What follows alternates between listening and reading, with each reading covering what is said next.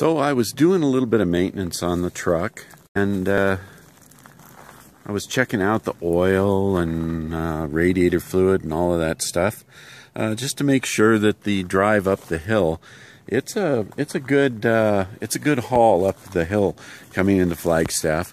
I had no problems with the truck, but I wanted to check the oil and make sure that everything was working properly. But I also thought that the vehicle seemed to be a little bit underpowered.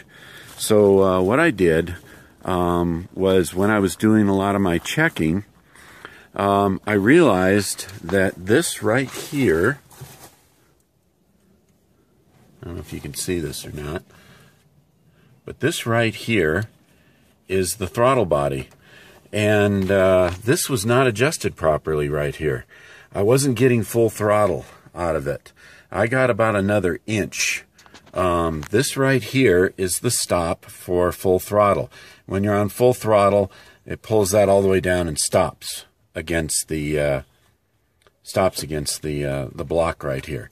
And I was not getting full throttle. So I made a quick adjustment with just a crescent wrench.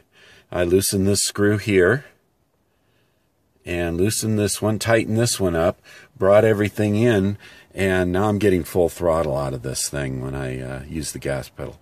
So I have a feeling that that was probably my problem. This truck is in really good condition. Mechanically, it seems to be pretty top-notch.